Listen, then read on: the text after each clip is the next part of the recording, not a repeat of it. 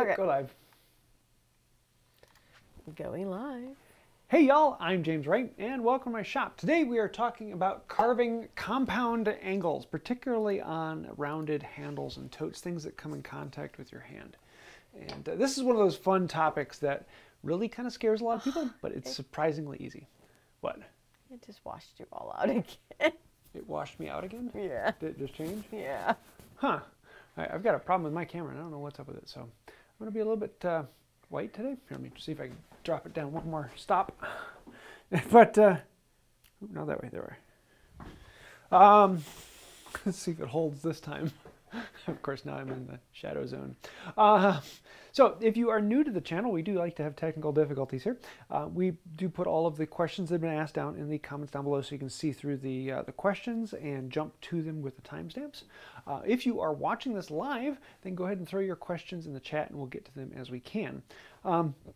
But we like to start off with announcements so that if you want to know what's happening in the Wood by Right world, you can just tune in for the first couple minutes.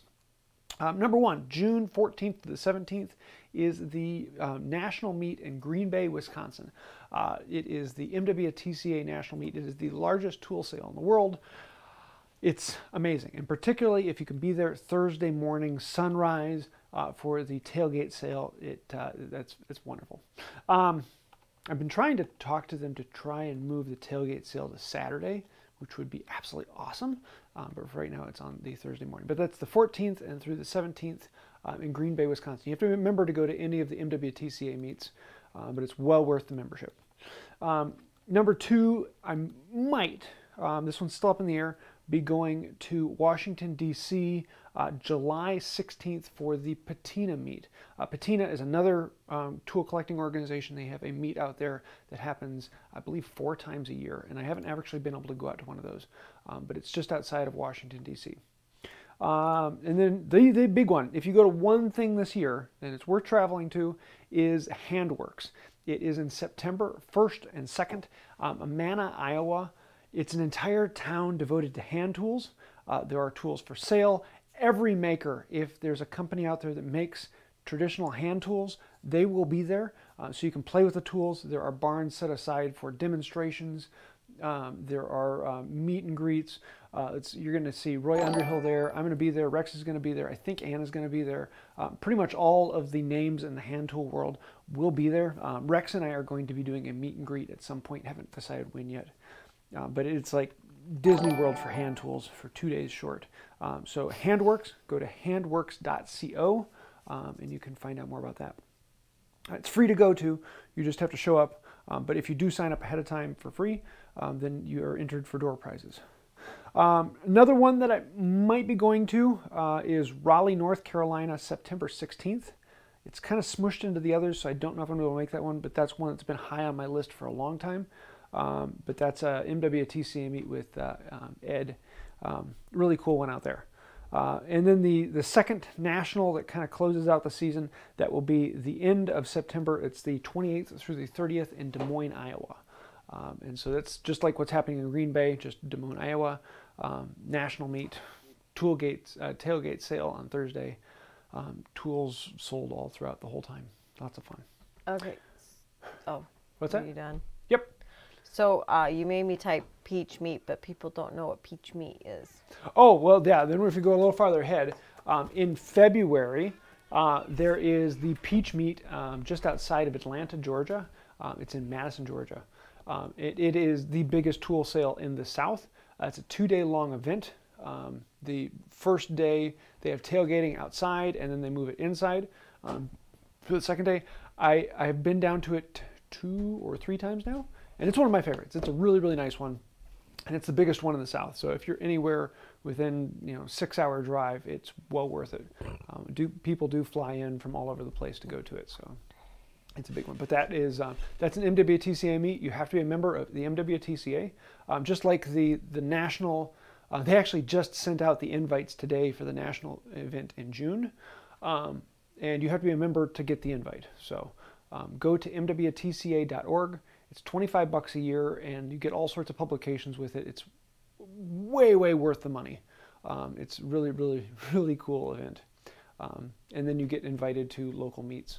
So, yeah. I think that's it. So let's actually dive into the talk tonight. So what I've got here is I'm currently working on a tote for a plane, and this one is going to be completely out of focus. Ooh, come on, wake up, there we go. This image may actually have a better color.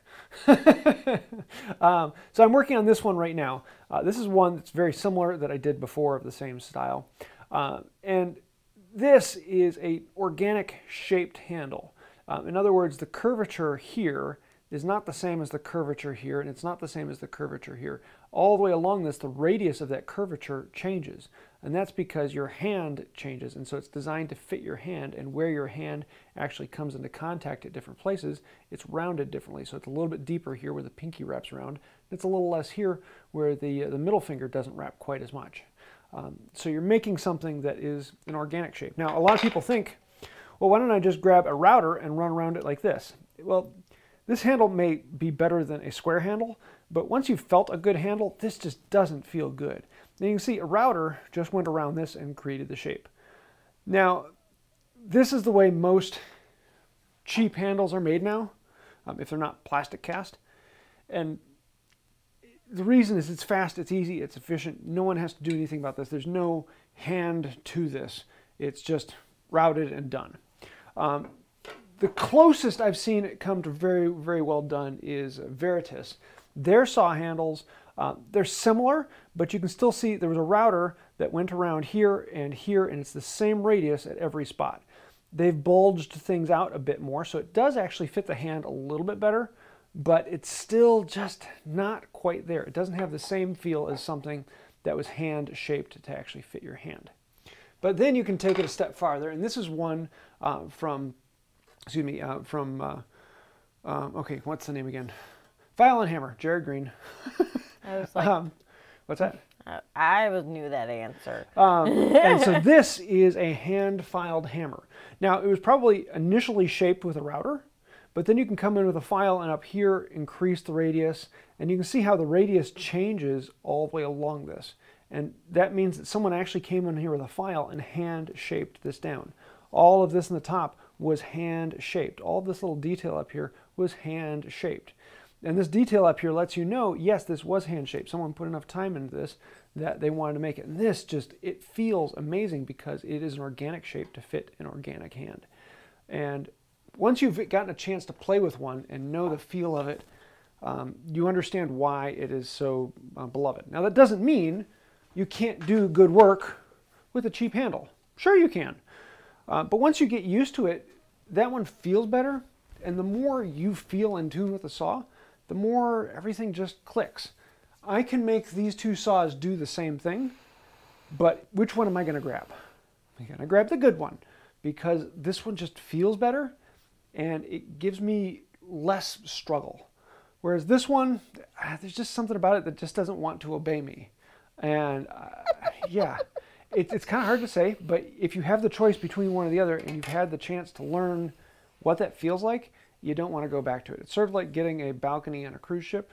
Once you get the balcony, you don't want to go back to the interior. Unless you have kids, then you're like, oh, the interior sounds like a good idea. I just liked how you said it doesn't obey you, like that didn't give some control issues or anything. So how do we actually go about doing that? We end up using rasps and files. And this is one of those things when I got into hand tools, I'd never thought about using rasps and files to do anything. You usually would use a router, you'd make your shape, and then you'd come in with sandpaper and you'd clean it up. These allow you to do a lot more and allow you to do it very, very quickly. Did we miss a super chat? No, Brian Feddersen joined Welcome to Fanfare. Hey, became a new member. Welcome to the ship. We do crazy things. So basically I want to show the difference between a rasp and a file before we get going. And a rasp and a file are very, very similar, except for the teeth on a file go all the way across. Whoop. The teeth on the file go across the plate, whereas a rasp has all of these tiny little teeth. Let me grab a heavier one. And all of these tiny little teeth in here are cut in. Now this one is actually hand stitched. So you can see that every one of these is in a weird and different place. There is no pattern to this, whereas this one is machine stitched. Now there are a couple companies that make machine stitched with a random pattern, but they are hard to find and they aren't that much cheaper than a hand stitched file. So every one of these little nubs was actually punched in by a human being, which makes them very expensive. The difference between a machine stitched and a hand stitched file, these are usually like 4 or 5 times as much. But because they're not all in sync, they don't vibrate as they go across and you get a much smoother, cleaner cut. So they just feel better. They don't give you any better cut particularly as long as you control them right, but they are much more forgiving as you go. So basically the idea is you use something really coarse with big teeth to take off all the material and you get close to the shape. And then you come in with something that's a little bit finer and you remove the scratches from the first one, you get really close to your shape. And then you come in something that's a little bit finer, and usually at this point I go from rasp to a file, and I get rid of all of the rasp marks. And then I come in with something that's even finer than that, and I get rid of all of those marks. And then I come in with something that's really, really fine and very, very smooth, and this gives me my finished surface. And so I'm kind of stepping down through these. They come in all different shapes and sizes. Most of mine are this half round style. And so you have a round on this side and flat on this side, allows you to get interior and exterior surfaces. And even with my smaller ones, they're all the same shape, half round on one side, flat on the other. Except for I have a few rat tails, like this one is a large round. And then I have a couple of these smaller ones. This one's actually designed for chainsaw chains. And these allow you to get into smaller surfaces. So I don't use these ones that much, and I don't have many fine ones of this. But if you really need to get finer than this, you could just wrap sandpaper around a dowel. At this point, a lot of people are going to be talking about, oh, you should get a Shinto rasp. And Shinto rasps are really, really good. Oh, you're just... Oop, wrong button. Let's do that one. Shinto rasps are efficient, clean, and they're great, but they're not great at compound curves. They're great anytime you have a straight edge you're going to be rounding the corner on. That comes really, really fast and efficient, and I like them for that. But anytime I'm doing something where it's rounding this way and this way, I find them to dig in more and be more of a pain than they're worth. But that being said, a lot of people really like them. It kind of comes down to a personal preference. Any questions while I jump into this? Alex wants to know, how many different size rasps are there, and do I really need all of them? When it comes to rasps and files, the sky is the limit. No one on earth has all of the shapes and styles. I have a set of rifflers, and I've got over 300 of them, and none of them are duplicate, and I don't have anywhere near all of them. You don't need that many. For most work, when I'm working on these, I have a series of half rounds. I have a really coarse rasp, a fine rasp, a fairly coarse file, a relatively fine file, and a very fine file. And you notice how they get finer, they also get smaller, from the big one down to the little one, because you tend to be doing a little bit closer, more detailed work. Most of the work is done with those half rounds. Now, I didn't talk about this one. This is a 4-in-hand. This one is kind of fun because it has everything you need in one place. It is a half round. It's rounded on this side and flat on the other. And I've got a rasp here and a file here, and I flip it over and I've got the rasp here and the file here. So it's kind of 4 files in one. And I can do a lot with this. The one downside to it is I have yet to find a high quality 4-in-1. They are all low quality. They get the job done. And if you have to buy one tool, that's the one. Don't mess with any of these until you get one of these. This will treat you really well. Getting a 4-in-hand, you can do almost all of it. It's just not going to be quite as comfortable. You can get these over time. And I do have links to all of them down in the description down below. I really wish someone would make a good 4-in-1. I haven't found one yet. I would like one to have a little bit more curvature on this side. This side is just kind of it's a very large radius, and I would like to get one that has a smaller radius. I would love to get one that's closer to like, ow, hit my eye. I'd love to get one that's more like that radius on there. But I haven't yet found one. And I would love to find one with a hand-stitched rasp, but that would probably make this somewhere around $100 bucks. But for me, that would be worth it. This is an old Nicholson, but honestly, in comparison to the new ones, the cheap ones are just as good as this. they will work just as well. So I have one that you can get really cheap ones, or you can get the decently cheap ones. And so the one I have down below is a decent one, will last you well, but it's not amazing. Nice thing about these is they're all very good at it and very detailed. Do you need all the shapes? No. I have lots of others. I have triangles and squares and other weird, odd shapes, and I have big files, and I have circular tooth floats. And most of those are specialties that only come in every now and then. A lot of them I use for plane making. And files are one of those things that you just kind of collect over time. I go to estate sales, and there's usually a bucket in the basement or out in the garage, and they've got 30-some files in there, and they'll sell it for 20 bucks. And I'll buy the bucket, and I'll take them home, and I will throw out and recycle most of them, but I'll keep one or two out of the bucket. And that's how I've gotten most of my files, those large batches. I actually had an estate sale this last weekend, and there was, sure enough, a bucket down in the basement. It was full of files. I passed up on it because most of them were ones I already had, but that's where I've gotten most of mine. So let's actually take a look at this. Oop, bring this around over here. What I have is I put a hand screw in my vise, and this allows me to get far more detailed work. I get these, I get the jaws up top here that allow me to get things a lot closer. And so putting this in, number one, lifts it up closer to my face so I can see it.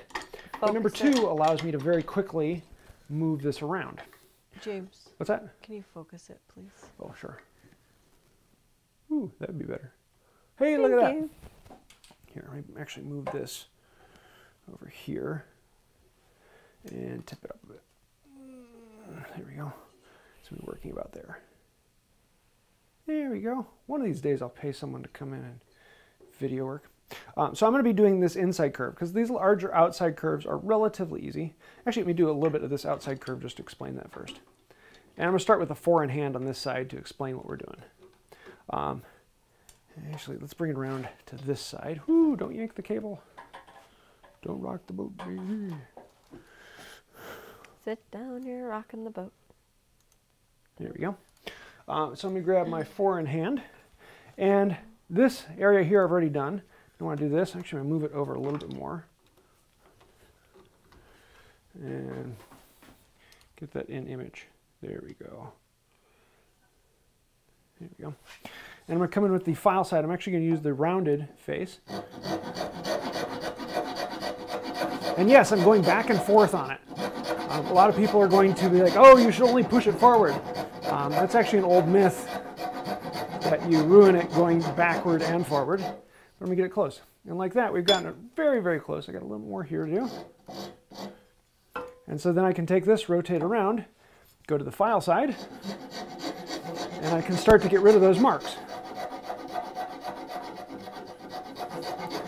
Sometimes people will actually draw lines on here to know how far they want to go. And like that, I've gotten the shape of that spot relatively well. Get that focus back there. All right, while you're doing that, what's the centerpiece of your handle made of? The centerpiece of my handle? It's a different color. Oh, this is actually maple and torrefied maple. So heat treated. So I've gotten this. You can see there's some lines on here still. The 4-in-hand is not going to get any finer than that. So in that case, I would jump in here to a finer file.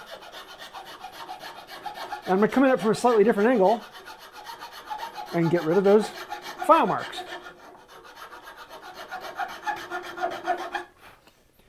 I've gotten pretty close. I've got new file marks, which I don't even know if you guys are going to be able to see those. Let me see if I can zoom in on these a little bit better. Sorry, I'll get the focus here in a moment.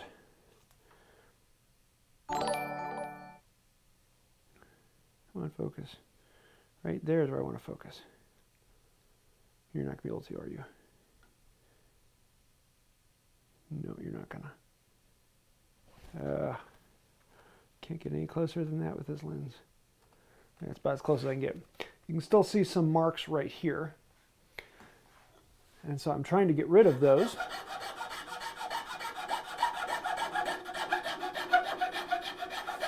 I'm working back around, trying not to stay in any one spot. And I also got this nice harsh line here. Some people like to keep that harsh line. I prefer one don't. It shows that it's been hand filed, but I like to get rid of it. Once I've gotten it close, then I'm going to come into my finest file. And you can hear how it gets slightly higher pitch as it goes along. And I'm blending all of those facets together, seeing where any issues are. And that's gotten pretty close. And so at this point, I'm starting to put my hand on there and feeling, where do I feel any issues? I could come in with a tiny bit of sandpaper, and what this will do isn't sand it smoother, but it will show me if there's any defects. That one actually looks pretty good. Normally you'll see any ridges, and there's a little bit of a ridge there. So I can spend just a little more time hitting that spot. And again, don't stay in any one spot, just keep moving. Starting to get a nice glossy finish up here. Let's see if I can get that in focus. I'm liking that. So it's a lot of just going through the steps, and what I'll end up doing with this is taking it piece by piece and doing each spot individually. And a lot of times what I'll end up doing is I'll do all of the spots until I get to the finest file, and I'll leave the finest file alone until I do the whole thing. And at that point, I'm kind of feeling it in my hand. I'm seeing where are the rough points, where do I want to work on it more. And once I get it close to where I want it, and everything's feeling right about right, other than there's a few marks I want to get rid of, then I'll go over all with the fine file and really clean it up. Or I could come in with the card scraper, or a curved card scraper, and get into the small spaces and scrape it out. I usually don't like doing the card scraper as much as the file. I find the file to be a little faster and more flexible. Now, the problem isn't these outside curves. The problem is when you get to the inside curves. And so on this one, let me see if I can move the camera. Ooh, let me move this, because that's where the cable's attached. Do this without getting in the way. The inside curves are the pain. So I've got this spot here that I need to do. And this rasp just doesn't have the curvature needed to get into here. Now I can kind of work it. Tighten that down a little more. And I can kind of use the edge of it to come in from this side, and use the edge to come in from this side. And I can get it kind of close, but I'm never going to be able to get this one in there. So in that case, that's where I get this big rat file, which is a round file basically. And with this, I can get in here. And because it's a file, it's going to take a little longer. So I got to have a little more patience.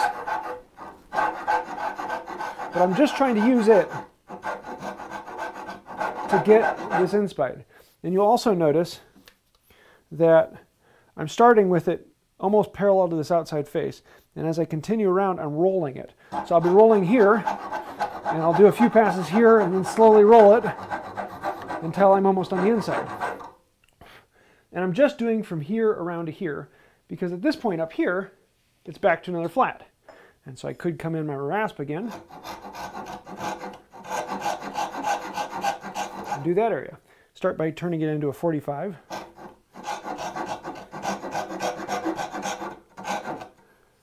Go back to the rounded side. Stopping occasionally to check.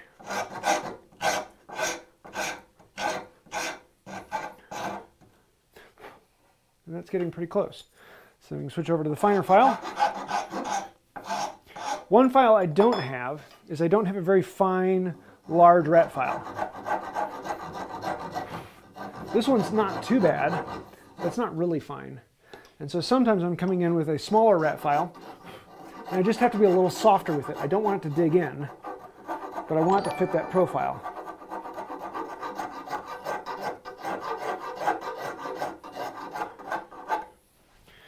But in this case, this rounded file is small enough I can actually fit that in there. You can see as I'm going in and out, I'm also rotating my wrist. And rotate again. I find it faster to get some of these small strokes And then when I really want to smooth it out, I take nice, long, smooth, slow strokes with a stop in between so that I can see my work. Then we can come into the fine file.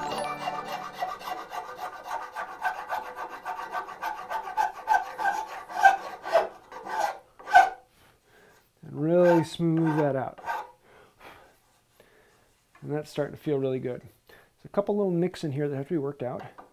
But that's one of the fun parts where you can really drive yourself crazy because you can spend a lot of time. And making this handle, I will probably spend about 15, maybe 20 minutes doing the general shape with the coarse file, with the coarse rasp, the fine rasp, and then the fine file. 15, 20 minutes total to shape it. And then I'll spend another 2, maybe 3 hours with my last 2 files and really get it down and detail it. And if I really want to spend a lot of time on this, if I really want to make it nice, I'm probably going to end up spending 4 or 5 hours just doing the detail work on this. Now that being said, the better you get at it, the faster it goes. But also the more picky you get, and the more picky you get, the longer it takes. So it's one of those things that can take forever. And if you want to get one with a nice, clean finish afterwards where you can put a glossy shape on it, that takes a lot of work and a lot of patience.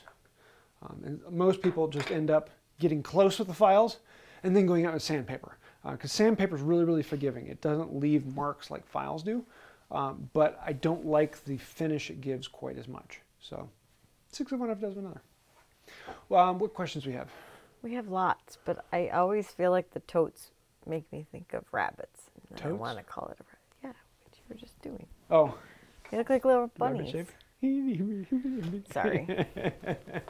Yes. And then, so that's why when I was first learning tools and rabbit plane, I was like, that looks like a rabbit, but that's not correct. But anyways, I digress. I like that one. All right, I'm just going to let's do a few questions before I jump into the next thing. Well, what are you going to talk about?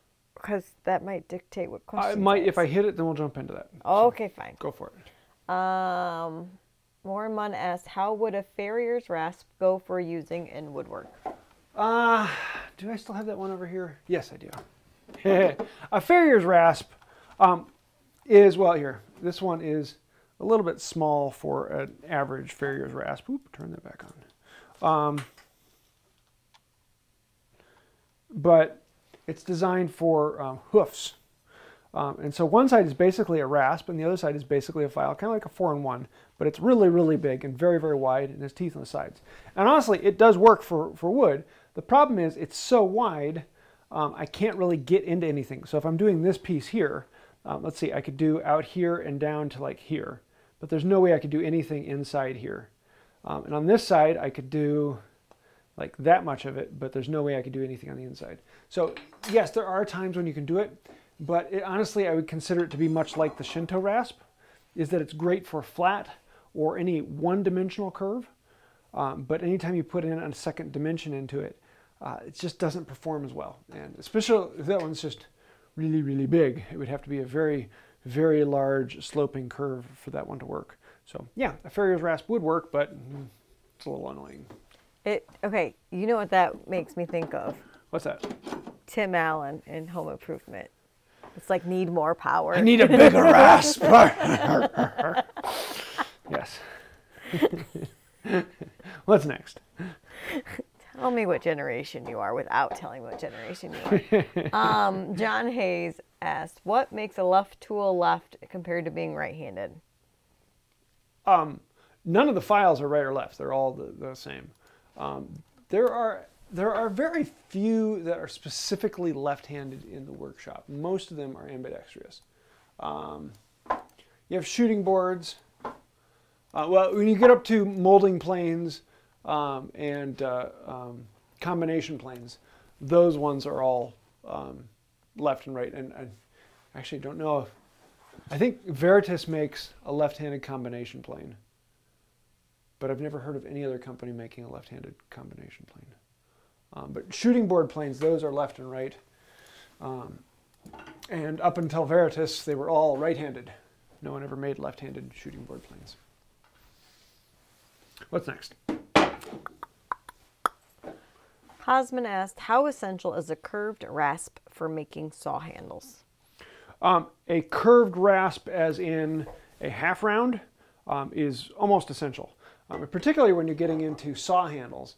You need to get into these intricate inside shapes, these small inside curves.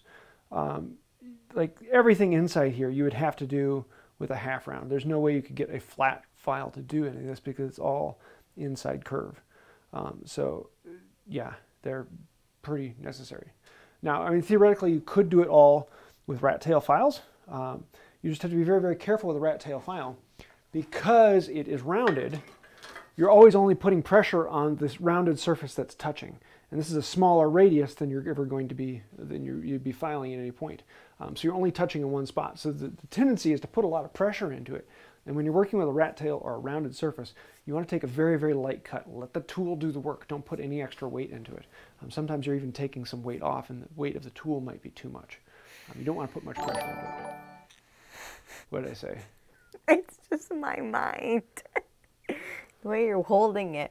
And then I was like, Harry Potter, they have different tail like things in the wand. So then I was like, is the woodworker's wand made with the rat's tail?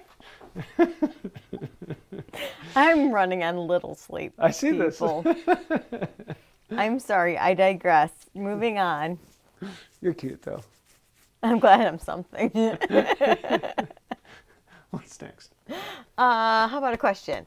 Ken Carlile asks, what about modeler's rasps? Worthwhile after one already has a cabinet maker's rasp? Question. I don't know what would be particularly considered a model maker's rasp. Let me take a look at it.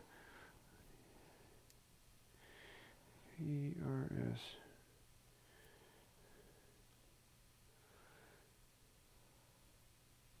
Oh, well, yeah, those are in the woodworking world. Those are called rifflers. Yeah, so it's basically the same thing, just a different name apparently for different terms. But yeah, that's to be called rifflers. Rifflers are more for cleaning up carving, getting into really intricate places. And if you're really getting into small, detailed things, rifflers can be useful. Particularly if you want to do, no, that's not one. Let me see if I've got one with the lambs. Ah, here we go. So in this handle, I've got this lamb's tongue and getting into that small space and detailing in there. I used a couple rifflers for detailing that out. And so for little things, they're very, very useful. But for most general cabinet working, they're not. There's a reason why this is called the cabinet maker's rasp, because it is for more general, larger size curvatures. So yeah, I hope that answered your question. Is that a super chat? It is. Eddie Parker says, what about a float file? A float is a whole nother ball of wax. Let me grab my floats. And if you want, I've got several videos on what's the difference between floats, files, and rasps. A float is basically a file in that the teeth go all the way across, but they just go across in general in one path. And most of the times with floats, they are actually soft or softer metal, so that you can shape them and sharpen them, much like you would a saw. Basically, a float is a very, very fat, wide saw. And some of them are even tighter. Let me grab my, where's my 1/8 inch? Where'd you go? He's hiding on me. No sé. Oh well. I'll give up on that one. I'll find it later. So this one is actually a cross-cut pattern tooth, but this is a plane maker's float. So in the cabinet world, oh duh, I was looking for the one I grabbed earlier, whereas this one is more like a rip saw tooth. But plane maker's floats are great for getting into the thin mouth and shaping them out. They're basically aggressive files. Floats are files with big teeth, and usually they're not cross-hatched, they're just one across. Most of the time they are softer, so you can sharpen them. So it is that aggressive. Oh, also you'll get curved tooth files or curved tooth floats, though most of the time with the curved tooth, they are not soft. They're hardened, so because you really can't reshape those easily. But a curved tooth file just makes it a little bit smoother and easier to push. Again, with files and rasps, all of these have all of those profiles, plus all of the aggressiveness of coarse, medium, and fine in rasp and file and float, and then you get into rifflers and have other intricate, weird shaped bent styles. The sizes and shapes are off the chart, and so that's why I don't tell people go out and buy a set or anything like that. It's one of those things you'll collect over time, and maybe buy 2 or 3. Like particularly the ones I use more than anything else are the half round rasp. I'll have a coarse and a medium to a fine, and then where's my half round file? Yeah, there it is. A half round file, a medium half round file. You get those, and then a couple little fine detail half round files, and you can do 99% of your work with those. Go to the big box store and get a rat tail for sharpening chainsaw chains, and you can get by with those, or even just a 4-in-hand. And then after that, you'll eventually find that, I've got a shape coming up, and I don't have a file that can do that shape. I should probably go look for that file. Then you'll buy that file. And the next time you'll be like, I've got a shape that I got to make that. I should go buy that file. And then you're going to be buying collections of old files, and you'll find 1 or 2 out of them you want to keep. And files just have a tendency to grow with you with time. So don't ever think about going out and I need all these files. No, start with the few that you need, and then everything else will grow with time. Don't worry about it. But if you're just looking for one to start with, a 4-in-hand is amazing. And I have links to the ones I'm talking about down below. What's next? You ready for a mom joke? Oh yes, what has he got? All right, you ready? Why did no one laugh at the joke about the faulty guillotine? What? Poor execution. I like it. Oh, speaking of plane makers floats, Red Rose Reproductions just came out with a set of them, and it's a small run. If I had the money, I would jump at them. They are expensive, but they're amazing. And I really, really love a set, but I don't have the money for it. That and I already have similar ones. But they're hard to find good plane makers floats. So if you're ever looking at making planes in the future, go to Red Rose Reproductions and look those up now, because they'll be sold out in the next couple weeks. What's next? Brian Feddersen asked, how would someone looking to get into woodworking start, given how you mentioned how many tools there are and want to make furniture for the house? Yeah, this is one of the big problems that people have when they're first getting into it, is they see all of these. And I have several videos talking about what planes do I actually use, and what saws do I actually use, and what files do I actually use. Because I have all of these up here because a lot of these I might use once a year. And I only use it once a year because I have it. If I don't have it, then I've got another one. I have something else that will do. Just won't do it quite as well. So when you're first getting started out, don't plan on buying all the tools. You only need a few. And I've got several videos on what tools should I buy first. You need 1 or 2 decent saws. You need 1 nice plane. You need a way to sharpen them. A brace and bit, a mallet, a good set of chisels, and you can build 99% of the things out there with those. Everything else then is specialized. And that's why I'm even mentioning files. You're getting into things like handles and totes and ornate designs. That's a specialized piece of work. And the more you get into it, the more you get specialty tools for that one thing that you might only do once a year. But when you do, it's a lot of fun because you have the tool for it. So don't buy the tools because you want the tools. Buy the tool because you have a project that is going to require that tool. And so, buy the basic set: mallet, chisel, saw, plane. And then everything else after that, you buy it for when you have it coming up in the project. So you look at the project and you think, how am I going to do this joint, and this joint? Oh, that would be a good one to get this tool for. Don't go and buy the tools ahead of time. Buy them for the project, and you'll be much, much happier. What's next? All right. Do you have anything else to explain? Not really. Let's break it into a All right. Just Q&A. making sure. So throw in your questions and we'll see how many we get. Don't throw too many more questions in. We got several pulled out already. Oh, okay. Jay Vonderhaar asked, how do you prevent blowout when using a rasp? I like mine, but I wind up with chewed up edges. It all depends on grain direction. And just like anything else, grain direction is very, very important. So I'm going to put up here the end of this board and focus in. There we go.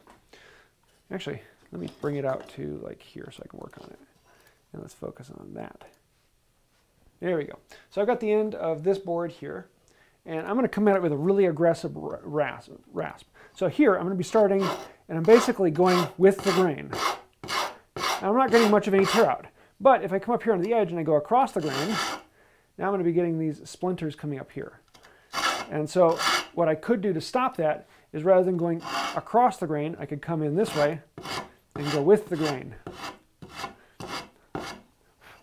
Also, out the end grain, rather than going straight and flat across, because what I'm going to be doing is rubbing out on this side and I'm getting all of this fuzz over here. I come in with this side and I do it just hitting my side of the face, then I turn it around and I hit just the other side of the face. So you're always working with the grain. And particularly, let me pull this out, when I'm working on something that's out of focus again, when I'm working on this handle, on this particular one I have the grain running here because I have the center board with the grain running vertical. No, excuse me, this one the grain's running vertical on this with the center board running this way. Normally all the grain is running in this direction. This is actually striped maple, so the grain is actually running this way on it. What was I just saying? Oh yeah, grain direction. So because the grain on this is running up this way, when I'm coming to this end here, I want to make sure that my rasp and file is running off the grain this way. I don't want to be up here running this way, because right now with this, I've got all of these fibers hanging out this way. So if I come in this direction, I'm going to be popping and tearing those fibers out. So at this point, I want to come in and I want to file down here. So I'm always reading the direction of the grain so that I'm filing away from it, making sure all those fibers lay down flat rather than peeling them up and pulling them away. So just like anything else with hand tools, it comes down to reading the grain and changing the direction. What's next? Let's see. Angela Carey asked, do you have any reproduction of tool catalogs for being a member? I get the gristmill and that's all I've received. Yes. The last, I'm trying to remember when the last one came out. Because of COVID, the reprinting of those was put on hold. They are coming back out here soon. I haven't heard what the next one is. I'm hoping to hear what that is at the June meet. Usually the reproduction catalogs come out once a year, and then you get the gristmill 4 times a year. And so just for those of you who don't know, when you join the MWTCA, you get invited to the local meets, and you can actually see more. We're trying to redo the website on that. Because it's a little annoying. But you get the gristmill 4 times a year, which is a magazine dedicated to the history of tools, and you'll get little dives into a type of tool or a family of tools or a maker of tools, and someone doing a little research and background on it. And then they do reproductions of catalogs or sometimes the old books, and print those out. So yeah, I'm interested to see what the next one will be. And just for you, those who know, I actually just was voted in as the, let's see, Vice President of Membership. And they want to get someone in who owns a smartphone. So I thought you were going to say under the age of... Under the age of 100? 65? No, but I joke, but it's things are going to be changing soon, so stay tuned. For the better. Yes. For the better. And it's not just me coming in. Everyone there wants to make things happen. And it's just finding out where, and it's a slow-moving machine, but the MWTCA is going to be having a lot of fun things coming here soon, so stay tuned. What's next? Warren Munn just super chatted and said, just to hear Lady Sarah rather than James. Thanks, Warren. All the way on the other side. They know where their bread's buttered. Coming from Australia. What? This is a bad one. What happens when you put your hand in a blender? What? You get a handshake. Yeah, I like that one. That's good. I'm very dark and twisted tonight. That's why I married you. Guillotine, blended hands. What's next? Sweet dreams, James. That's how it works. Sorry, I digress. Brandon Chanel asked, what grit is your finest file? It's grit is I don't know. Here, let me clean this one out so you can see it a little better. And also for files and rasps, get a good file card, and you clean them out. Some people hate the idea of using a steel or wire brush. I actually like it. Some people prefer just the nylon, but it's amazing how much nicer a file works when you clean it out. Here, let me zoom in on this one and give you a visual representation of it. Oops, we are on that already. Now I get you back in focus. There we go. So you can see the teeth size there. It's about that size. I don't know. What would that be? Small. Like 60? I don't know. It's generally considered extra fine. And I can get a finish-ready finish off of that. What's next?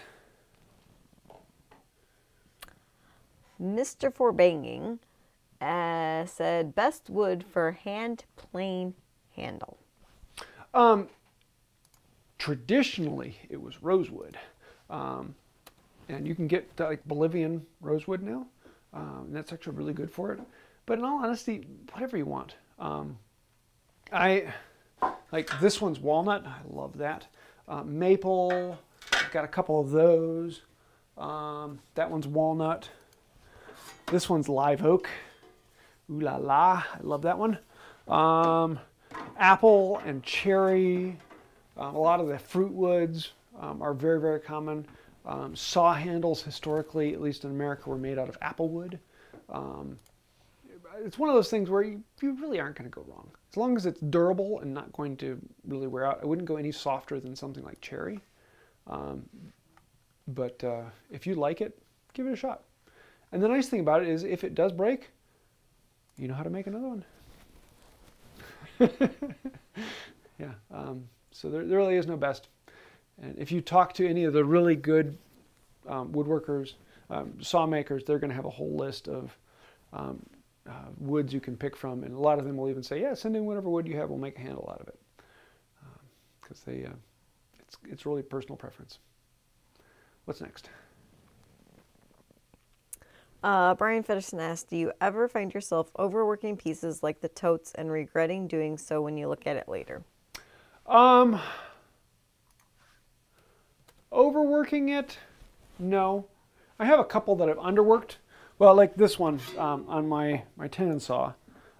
This one's out of live oak. And I just ran out of time for the video to do this one, to finish it off. I did the other two and got those really, really nice. This one just needs a little bit more work. You can see a little bit of scuff work back here, where I just haven't done the final smoothing on it. But it's one of those things where, yeah, do I really need it? Because the shape is there, the handle is there, it fits my hand the way I want it. It just has a little bit of roughness to it. So maybe one of these days I'll finish it off.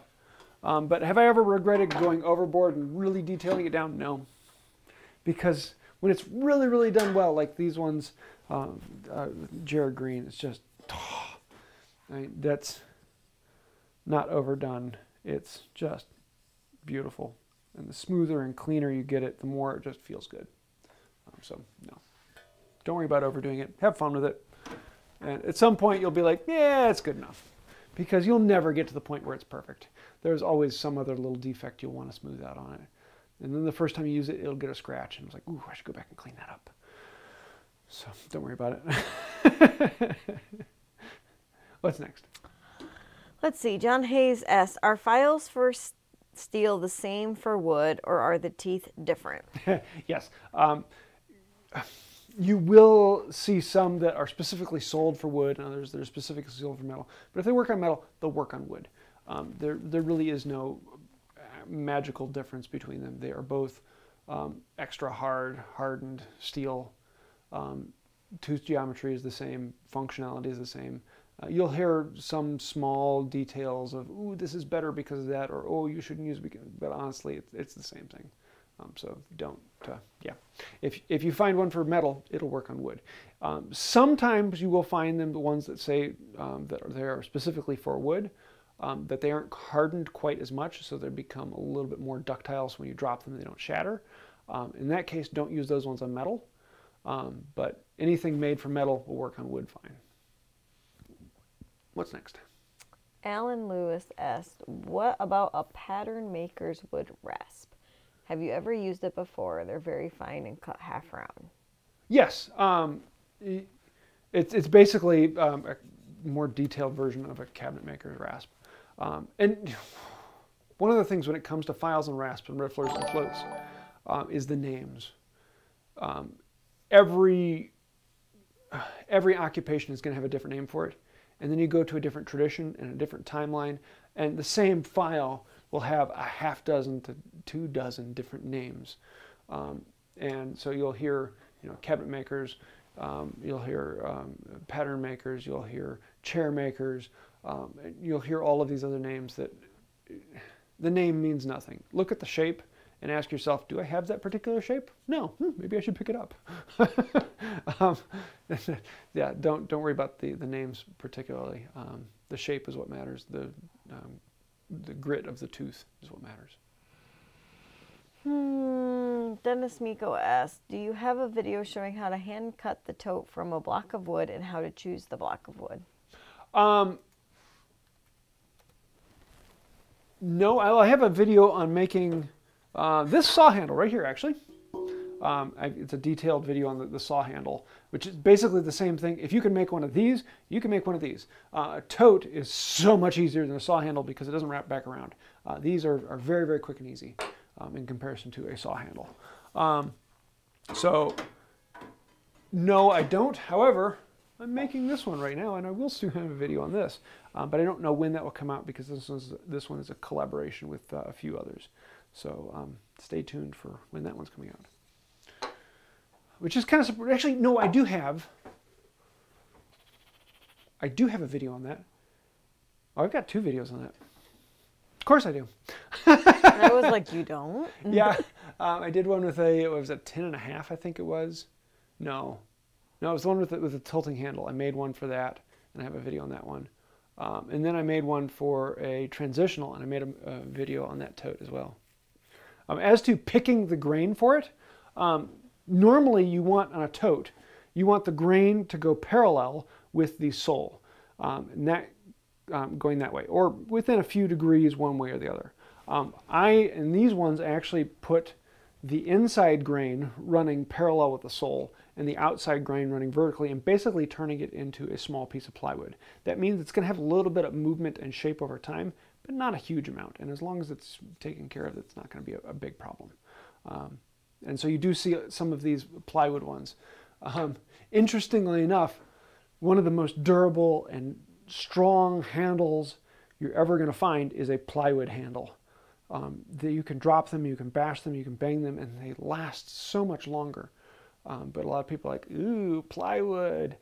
But honestly, it's one of the strongest and best handles you're ever going to have. As long as the plywood's void-free, it works really well. So, yeah.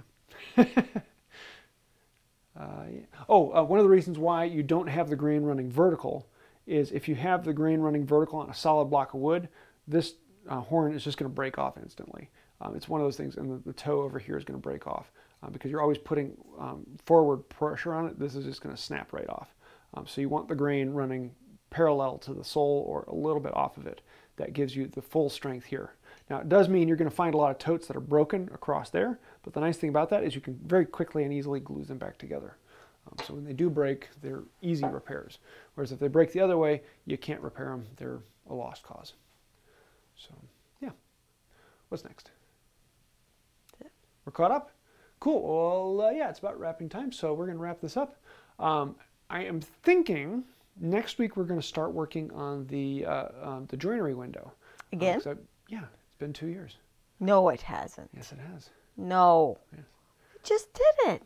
It was March of 2021. No, it was not. Yep. And then we did it 2 years before that. And it's one of those fun ones to pull out every now and then because you actually get to see how your skills have changed over time. So we might be doing that one again.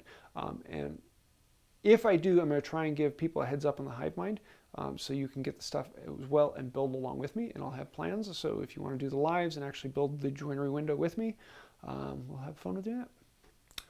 So I think that'll do it. If any of you are coming to the upcoming meets, looking forward to seeing you. And until next time, have a wonderful day.